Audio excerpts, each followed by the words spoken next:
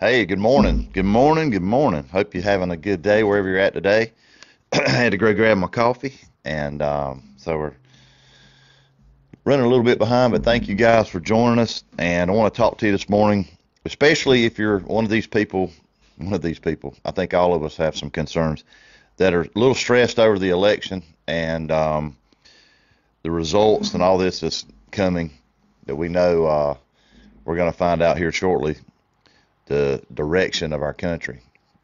And it's a very perilous time. You know, the Bible says in the last days will be perilous times. So that's dangerous, dangerous times we live in. And there's all kind of wars and there's all kind of things going on around the world.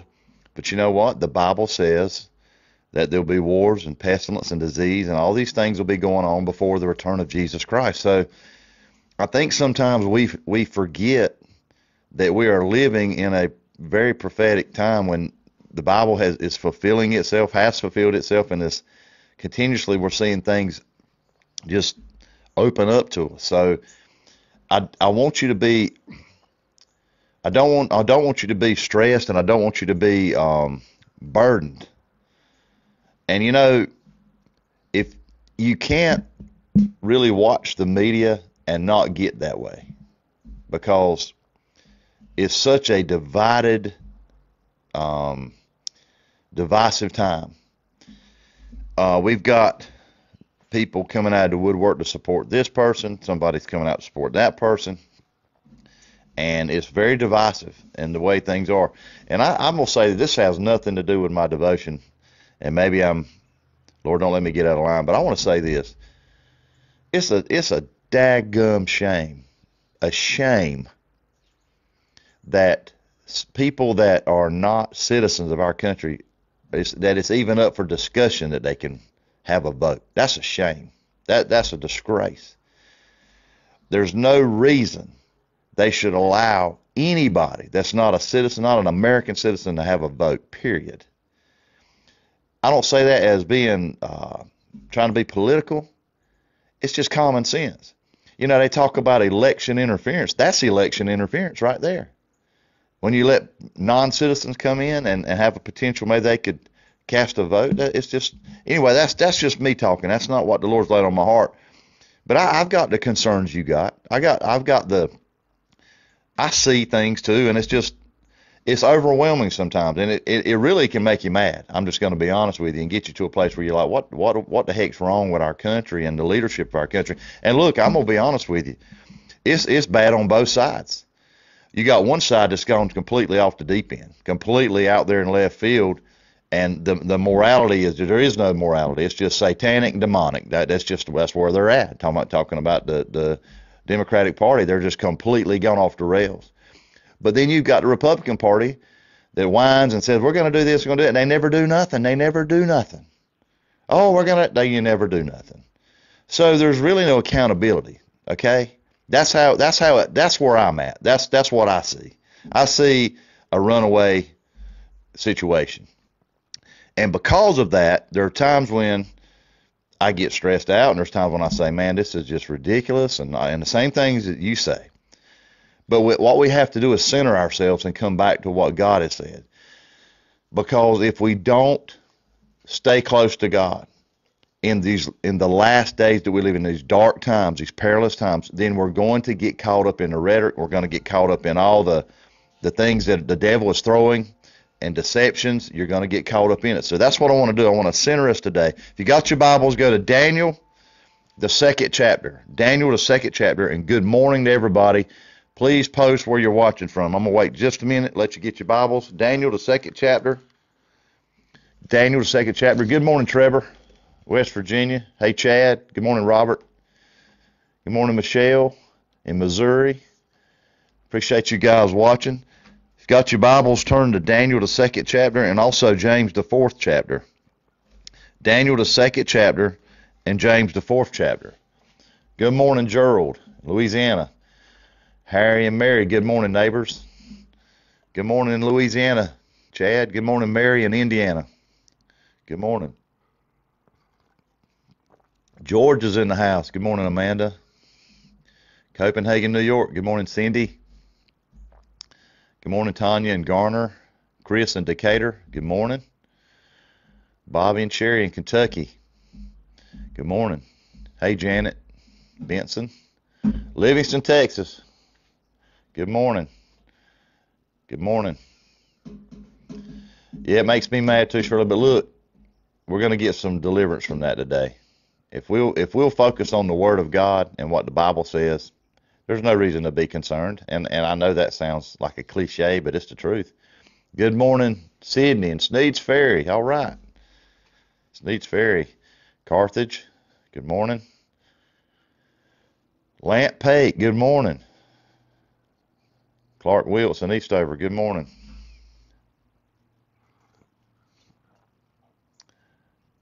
Good morning. Hey, TJ, good morning. Fort Worth. Hey, Lori. Man, we're getting around. Okay, good morning. Praise God. Praise God for the places that we're reaching this morning. All right, so you're stressed over the election. Gainesville, Georgia, Barry, are they stressed over the election there? People are stressed. People are worried. People concerned. You got actors coming out. Well, they've been coming out. Hey, Becky, we gave that generator to a man that needed it. Glenn's going to tell you, Becky donated a generator for us to take with all the supplies. And let me just say that I want this is a good story. Becky is on here. She donated a generator for us to take with a bunch of coats and things that we had for Western North Carolina.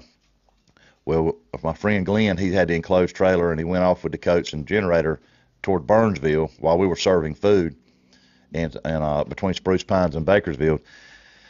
And he come back, he's like, man, I give the coats out, and he said, but I was talking to this guy, and I said, do you need anything? You need a heater? Do you need a coat? And he goes, no, man, I don't, but my neighbor really needs a generator. And he said, well, I'm about to hook you up. He goes, you're kidding. He says, no. He said, I got one right here. So he takes the generator out and gives it to the guy.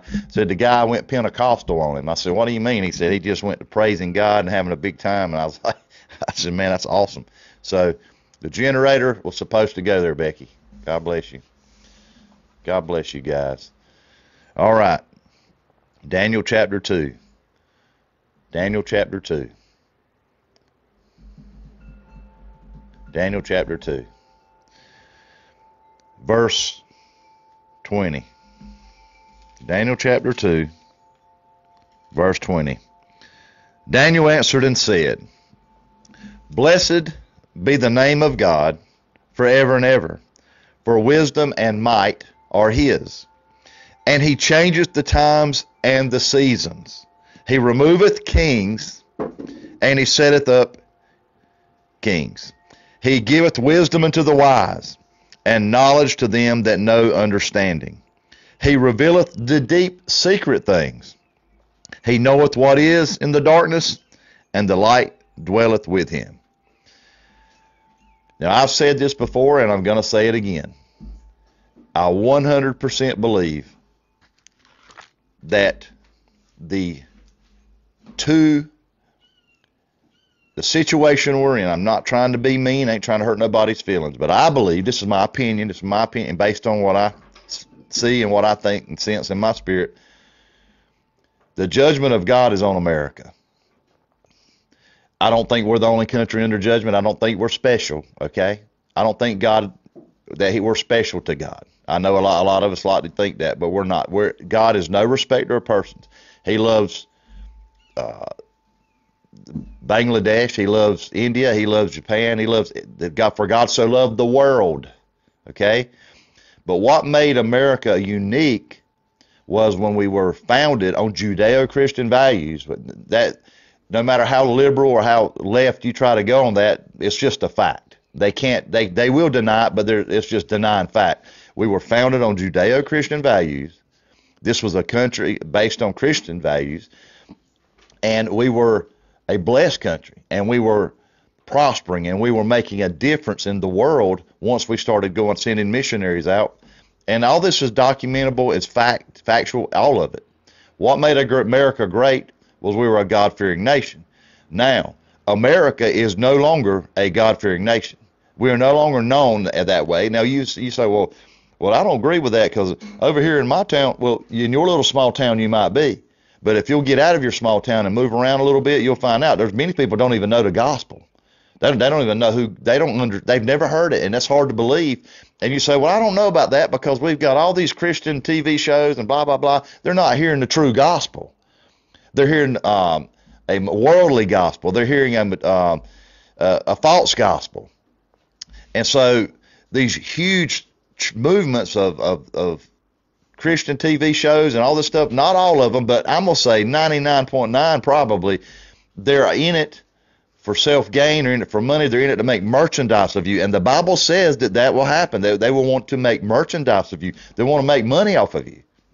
And so what you have now in our country is you have people that look at Christianity as hypocritical and fake, and just a bunch of people that just want to have a social gathering and convince themselves that they're okay, and they circle the wagons and protect themselves, and they kind of like bury their heads in the sand, and they're dogmatic about this and that. But the truth is they don't want to help nobody, and they're not really showing Christ to nobody. And it was even Gandhi, I think Gandhi, that said that he admires Jesus, and something like he admires Jesus, but he doesn't see Jesus, he doesn't see Christians being like Jesus, or something like that. My point is this: we are in a situation in our country where it really doesn't matter. Now listen to me. Who the president's going to be when it comes to the morality of our country. Trump's not going to make this a moral country. Okay, he might make your economy better. He might make us safer as far as the threats in the world, and I believe that. I do. He certainly proved that he can do that already, right? But the morality of our country, the fallen nature of our country, can only be fixed or only be impacted by the gospel. If it wasn't for that, there would be no salvation. There would be no way for people to know the true God. And because that's not being perpetuated like it used to be, I believe, and because people are not heralding the gospel and taking it outside the four walls of a building, and because the people that are watching on TV are seeing people that are compromised, a lot of them, they're not really hearing it. And so we have a lukewarm Christianity at best, and everybody's focused on the election. Well, it's going to take a president to change this country. Listen, again, 100% believe that we need somebody that can protect, that can lead and protect us from outside forces. We need somebody that can definitely help the economy. We need somebody that's going to be on the side of morality that we as Christians believe. I 100% feel that way, believe that way. However, that's not going to impact the morality of our country. Only when we turn to God in repentance and we confess our sins will He forgive us and cleanse us from unrighteousness. See, we're neglecting Him, and we've been doing that for a long time. And there's been warnings sent, there's been different things sent our way, and so now we are facing the judgment of God. And whether you want to hear what I'm about to say or not, I just read it to you. God appoints kings and kingdoms. He makes the decision. I'm not telling you we shouldn't vote and all that. I'm not saying that. I believe God works through His sovereign ways is the way He works. I mean, I'm telling you that God can do whatever He wants to do when He wants to do it. When a man can turn his head like this giving a speech and a bullet just clip his ear, that's the hand of God. Now, you can believe what you want to believe. God's protection is being revealed, and He's got things that He is doing. But when it comes down to it, the stress in your life and the worry in your life about this election is not what God wants. God wants us to trust Him. He wants us to know that no matter what the situation ends up being, He's always in control. And if you claim to be a Christian today, you claim to be a follower of Christ, then why are you getting so worked up? Why are you getting so bent out of shape? Because when it comes down to it, it's God's responsibility to lead this world up to a time that He calls the judgment, not ours. We can't change anything. The only thing we're responsible for, what He's told us to do, is to go ye into all the world and preach the gospel. It's always been about souls. It's not about the economy. It's not about the wars and rumors of wars and pestilence and disease and all that. It's about souls. It's always going to be about that with God. Now, God's agenda and our agenda are two different things a lot of time. Over in James, I want to read this to you. James chapter 4, verse 6. But He giveth more grace. Wherefore, He saith, God resists the proud, but give grace unto the humble. Submit yourselves therefore to God, resist the devil, and he will flee from you. Draw nigh to God, and He will draw nigh to you. Cleanse your hands, ye sinners, and purify your hearts, ye double-minded. Be afflicted and mourn and weep. Let your laughter be turned into mourning and your joy to heaviness. Humble yourself in the sight of the Lord, and He shall lift you up. Speak no evil one of another, brethren. He that speaketh evil of his brother and judgeth his brother speaketh evil of the law and judgeth the law. But if thou judge the law, thou art not a doer of the law, but a judge. There is one lawgiver who is able to save and to destroy. Who art thou to judge us another? God is going to set them down. God is going to have the final say. The Bible says every knee will bow Every tongue will confess that Jesus Christ is Lord to the glory of God. There's nothing done in dark that will not be brought to light. This world is not out of control. This world is on a direct collision course with that day. The Bible calls it that day, the judgment day. It's appointed unto man once to die, and then the judgment. My job as a child of God on this planet is not to run around promoting any candidate, not to run around trying to promote an election. My job is to call out the truth, to speak the truth, to stand on the word of God, to be bold, and lift up Jesus Christ. Jesus said, if I be lifted up, I'll draw all men unto me.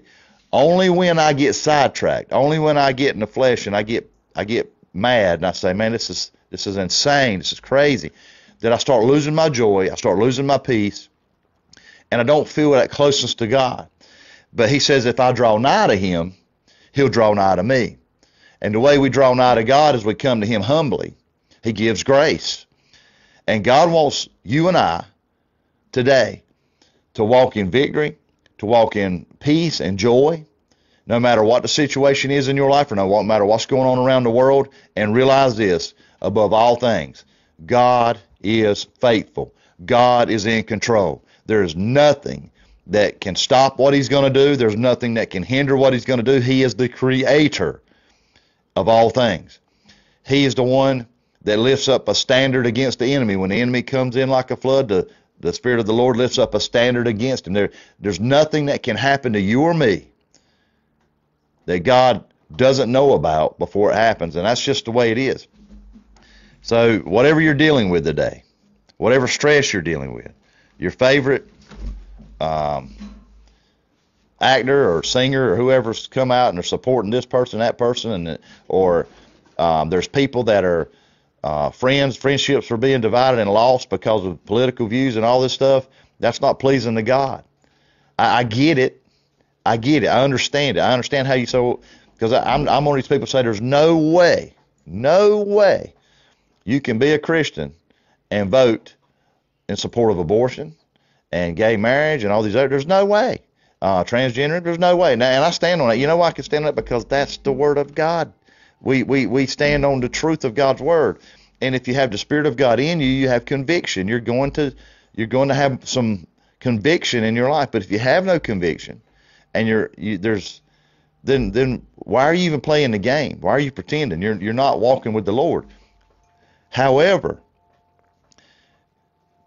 Jesus loved those that were unlovable. Jesus went to those that nobody wanted anything to do with. Jesus touched the leper, the one that you're not even supposed to be within, I think, 10 feet of that person because of catching leprosy. Not only would Jesus heal him, but he would touch him. He'd let him know, look, I love you.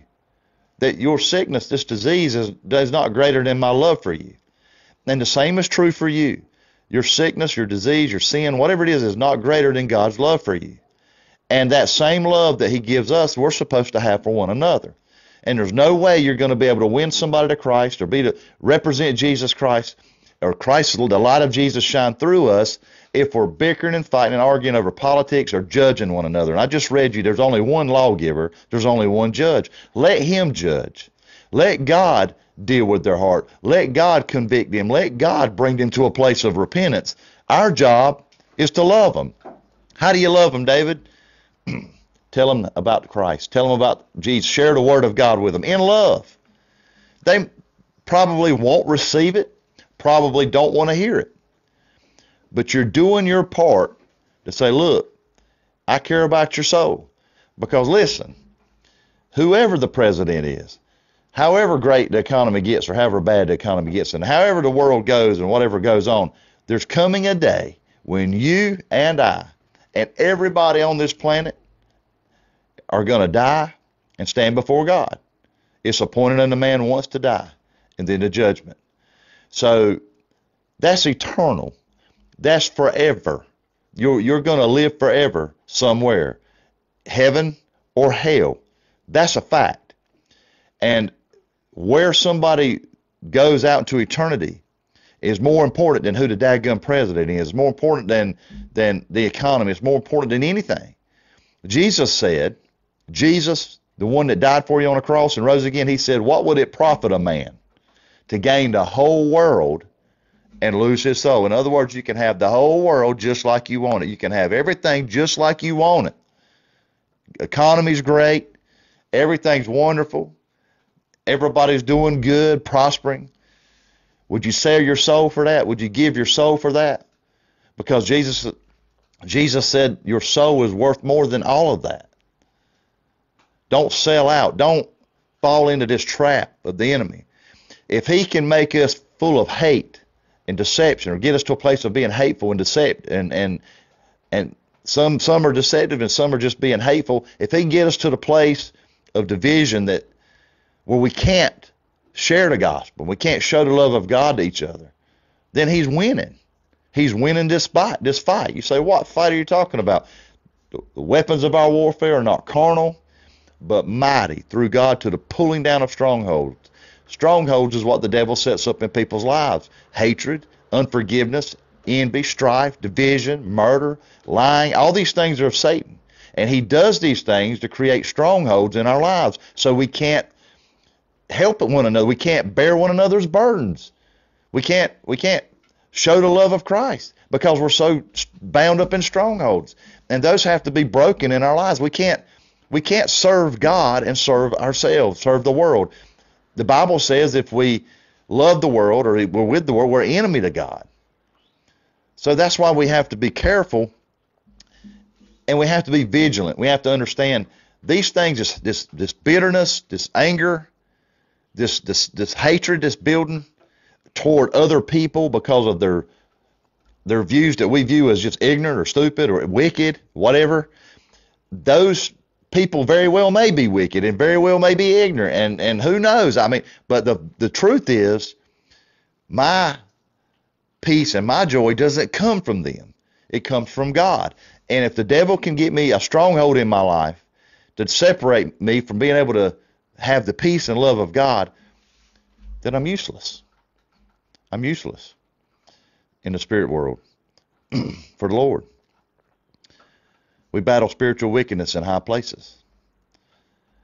That's what we're fighting. What we're seeing in this country is spiritual warfare. 100%. That's what we're dealing with. There are families that are breaking apart because of what's going on in the country. There are friendships that are being torn apart. There are races are even being more divided. We've got invasion. We've got all kind of stuff. I mean, we got all kind of stuff going on. There's wars. Israel's and what's going on in the Middle East is ramping up more and more. There's all kind of stuff going on. The Bible says when you see all these things, look up. Don't look down. Don't look out. Look up. Look up because your redemption is drawing nigh. If I didn't believe it, if I weren't going to stand on it, then I don't need to be on here. And I don't need to be going around preaching this because this tells me how it ends and who the winner already is. God has already won this war. He's allowing us to fight little battles on the way to the victory party. You've a child of God. You can't lose. You can't die. You've already died in Christ. You're eternally saved. You're with God. You're seated in heavenly places in Christ Jesus. As far as God's concerned, you're His. And He didn't leave you here to bicker and fight over politics. He left us here, put us here to shine, to be the light of this world, the salt of the earth. And when people look at us, they can say there's something different about that person. I don't know what it is, but there's something about them. And they want to know more about it. And you know what that is? That's the Spirit of God in us. I hope that you understand I'm not being hard on you or me, and I'm not trying to be mean. I'm just trying to warn you that part of the deception of the last day deception is to divide people to a place where you won't even care enough to tell somebody about God, how much He loves them. You'd rather just see them drop off into hell. I mean, that's how angry we can get. And that's what the devil's pushing that. The devil's in the media. He's in all kind of places. He's got a stronghold. But one place he don't have a stronghold, my friend, is right here. And if you want to know the truth, you read the Word of God. If you want to walk in the truth, you walk in the Word of God. Thank you, Lord, for all your many blessings.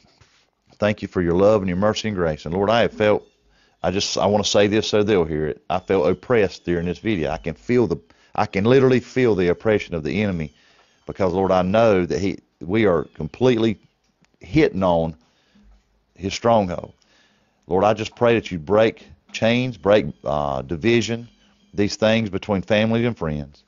And Lord, us that are saved and know the truth and can see the truth and are not blind to what the devil is doing, may we not come with a judgmental, angry spirit, but may we come with the same Spirit of Christ, the Holy Spirit, with love, truth, compassion, love our neighbor as we love ourselves. And you receive all the glory. Let the words of our mouths, the meditation of our hearts be acceptable in your sight. O Lord, our strength and our Redeemer, in Jesus' name, amen. God bless you.